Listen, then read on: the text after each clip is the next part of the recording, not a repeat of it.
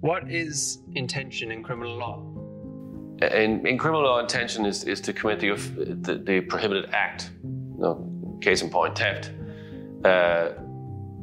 If you go into a shop and you take something, you make a conscious decision to take that thing without paying for it. That's theft, and that's intention. You intended to commit the act.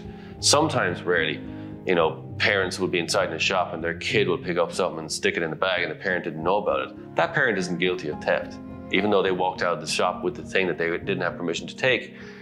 But if they knew the kid was going to take it, well, that's different. Sometimes some people will bring their children to a shop and let the kids take stuff because the kids can't be prosecuted and the parents will walk away. But if you didn't know, and the circumstances will show you didn't know, then you're not guilty of the offense of theft.